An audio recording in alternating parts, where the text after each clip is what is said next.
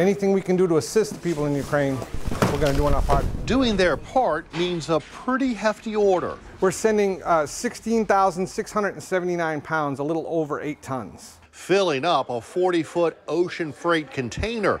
These medical supplies valued at about $230,000. We have it, they need it, and it is the very least we can do.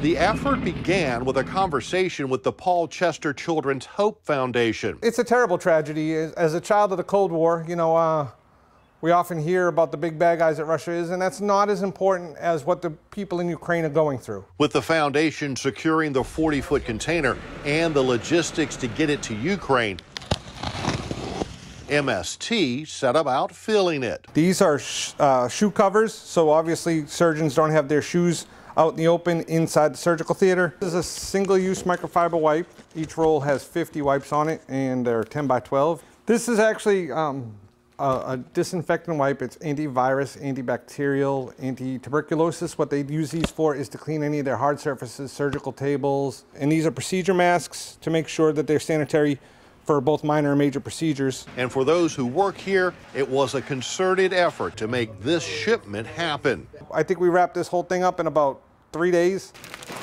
They all understand the need for these medical supplies, and while MST is in the business to make money, they say this isn't the time. We're not making a dollar on this one, and that's fine. The 40-foot container will be loaded and shipped out on Monday. MST says they're hopeful that the supplies loaded here in Petersburg will be in Ukraine in 45 to 60 days.